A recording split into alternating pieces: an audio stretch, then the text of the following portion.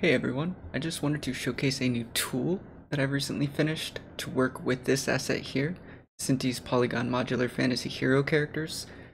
If you're not familiar with this asset, it is a modular character tool where it's got a lot of individual parts in order to build your own character with. The problem with the asset is that it doesn't have an editor to actually make the custom characters you want. It has a randomizer script that'll randomly make a character for you, and you can go in there and manually turn on and off parts to do it for you, but it's not very user-friendly. It's very tedious to get a custom character. So I went about making a tool to make that easier. I had made a tool before in the past, but the problem with that tool is it was very particular to the project I was working on. It wasn't designed to work with anybody else's project. You had to do a lot of setup to begin with.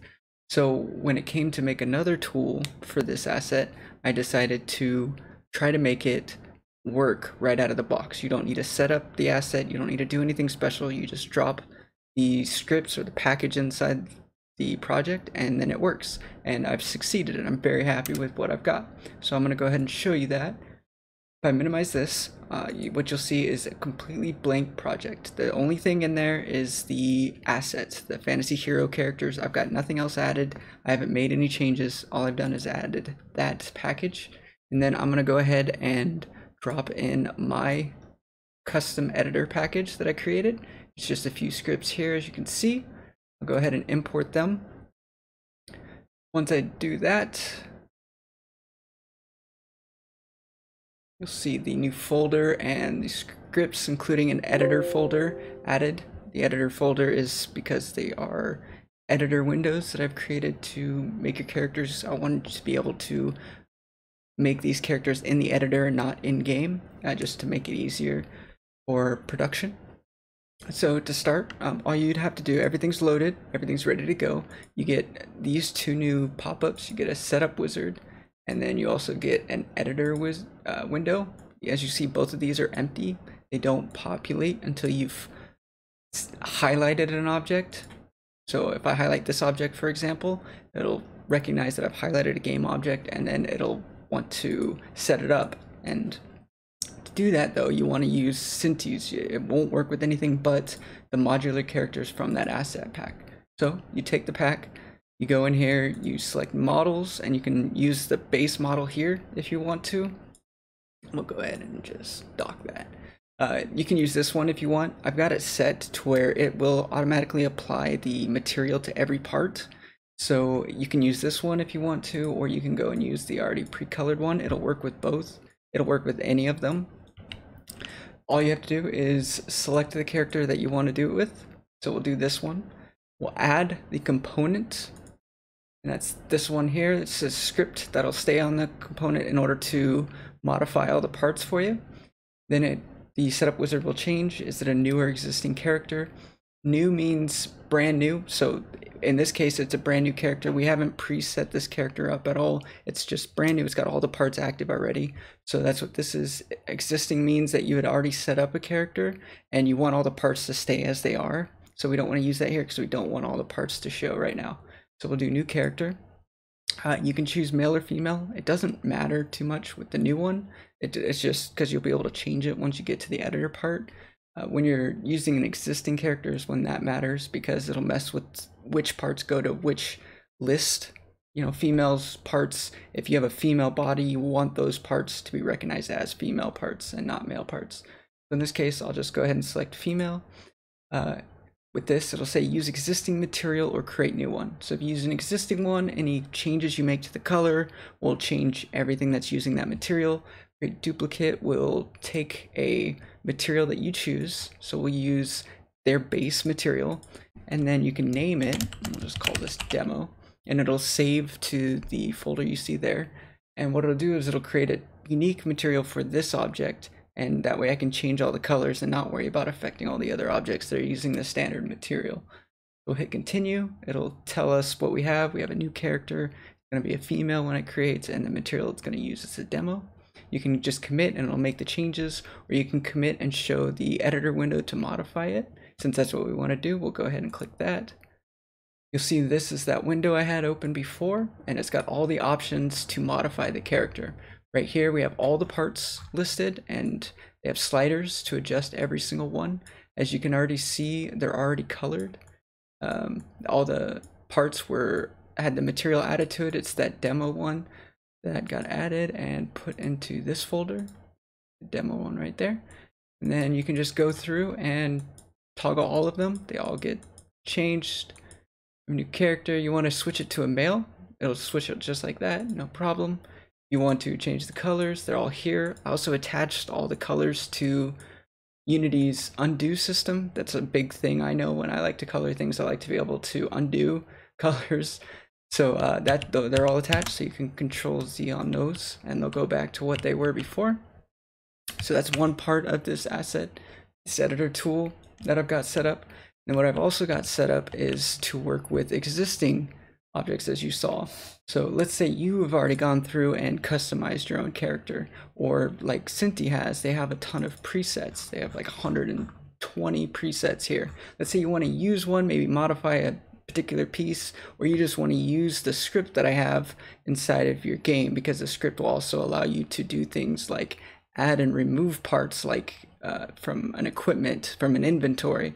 Maybe you want to use a script and you want to attach it to your pre-existing character. That'll all work. This is an example. I'll just grab a random one here, move it out of the way so we can see them. So this is a pre-existing character that Synty made.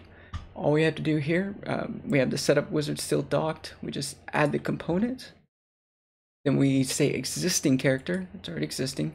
We'll say male because it is the male form. And then it'll say create duplicate or use existing material. So if we want, we'll just use an existing one, which is I think the one that's already on there, which is the fantasy hero. That means any changes to that material will affect all of the presets. We'll continue, we'll commit and then show the editor, so it automatically loads it here. And then we have it fully hooked up to the system, so we can change all of its parts.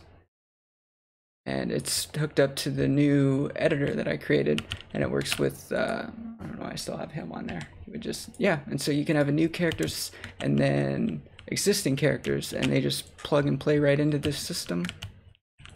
I think it's really great. There's one other thing, you know, the main part about it is maybe you don't want presets, right? You want all of these to be armor sets. Right now, it's not designed to be simple like this is to do an equipment system. I've got it set to where you can equip items using the methods that allow you to activate parts. But that's as far as I go. If you want to make items in the future, I'm thinking about making an editor for that, where it'll, you know, pop up a window, it'll show you the item, and then so you have like the part and then the ID of that part, because that's like the big thing with attaching items is you need to know which part it is. Like if I wanted to attach this character's shoulders as an item, I would need to go in here and know that, oops, or this character I guess is the one I'm messing with. Where is it?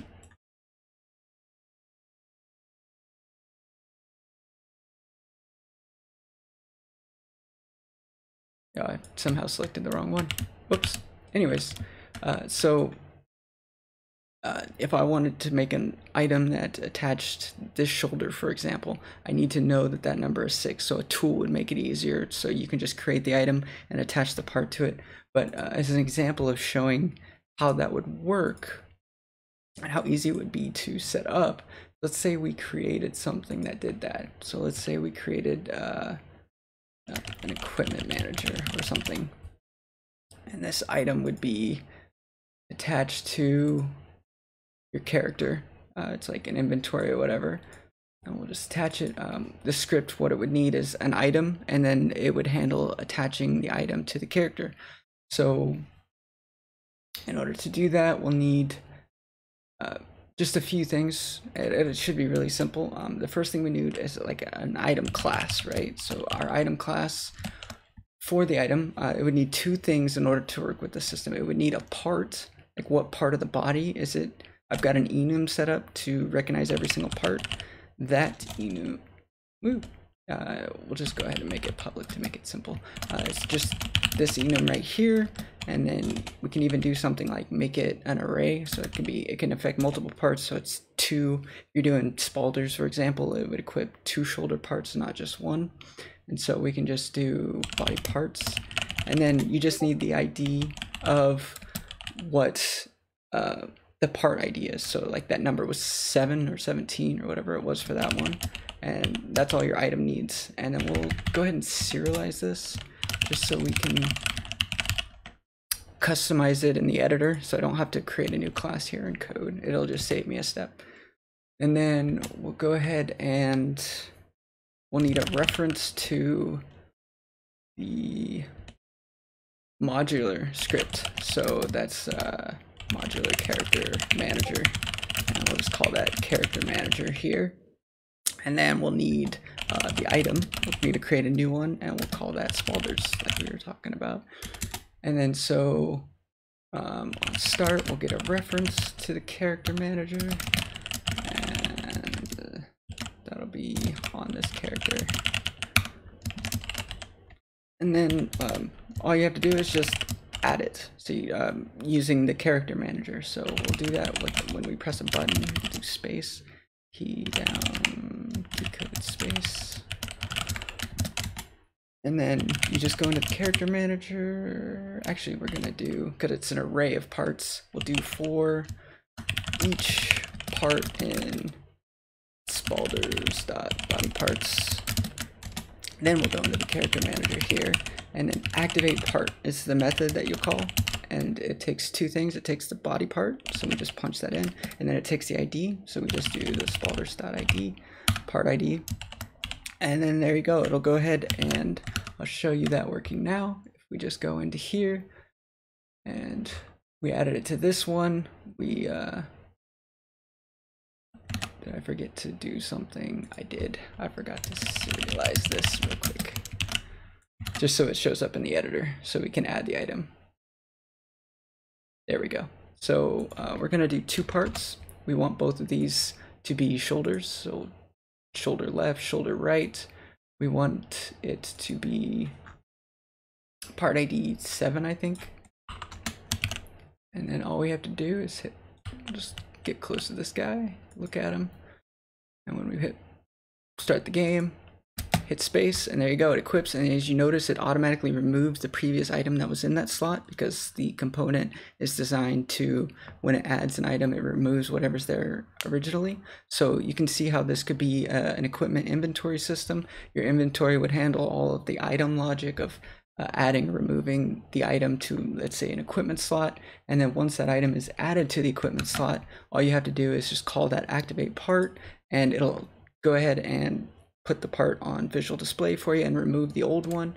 And then let's say you, in your equipment, you wanted to remove a particular item. It supports that too. There's a method to remove a part without adding anything, or to make it automatically remove that. We'll just create another function. We'll a key code. We'll use R for remove, and then all we have to do is go into the character manager and then remove the activate part was the name of that. Oops, didn't know my own thing. And then you just choose which part you want to remove. So if you're using, you could do just like we did before, whereas for each part in Spalders body parts, and then you can just do character manager. Yeah, I'm really failing here. Deactivate part, and then you just put in the part, and then so now we go in here, hit play. So if I hit space, you'll see it does. It goes ahead and equips them. If I hit R, it removes them. Space, it adds them. R removes. And that's the system for you. So I have a tool that lets you customize it, and then it's got the framework to start an inventory system, which I do intend to build for a project on the side. And yeah, I just wanted to showcase this. I hope you guys think it's cool. I'm hoping to maybe at some point release it to the Unity Asset Store. And thank you for your time.